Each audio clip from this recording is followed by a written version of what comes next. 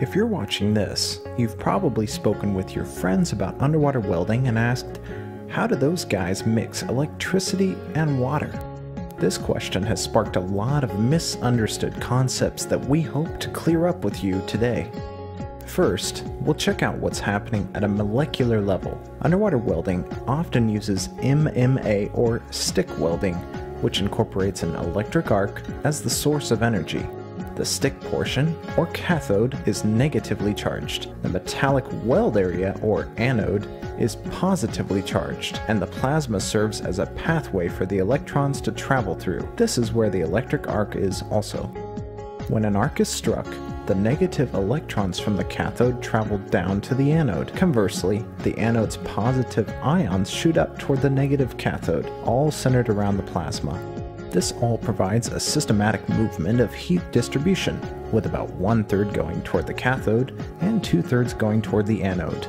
It's important to remember that underwater welding comes in two forms, wet and dry.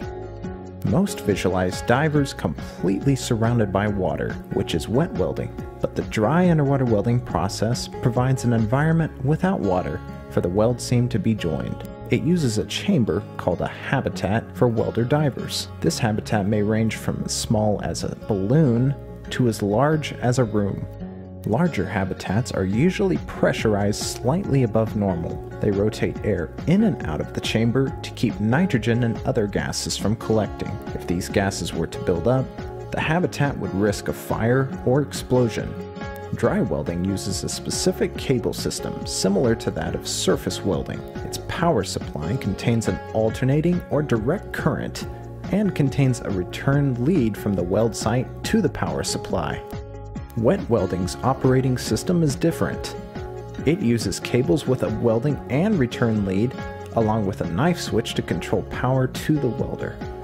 The power supply only uses a direct current, and it's most often associated with negative polarity. This knife switch allows underwater welders to operate safely, since their welding machine will only be turned on when they require it. When an underwater welder strikes an arc, their stick or electrode creates a surrounding gaseous bubble that shields their weld from water and corrosive gases like oxygen.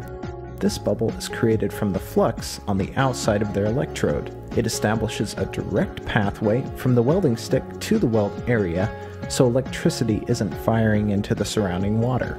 The property that disassociates wet welding from all other welding forms is water bubbles. Thousands of tiny bubbles are created when an underwater welder begins welding due to the heat displacement. This creates challenges with the weld puddle and general sight of the weld area. Finally, it's important to remember that electrodes used in wet welding are always waterproof, and flux of the electrodes burns slower and provides a more even burn during operation. In addition, the slag drips at a somewhat even pace and protects the weld seam outside of the weld bubble. I hope this clarifies some of your questions on the process of underwater welding. If you have more questions, please check out Water Welder's article on how underwater welding works.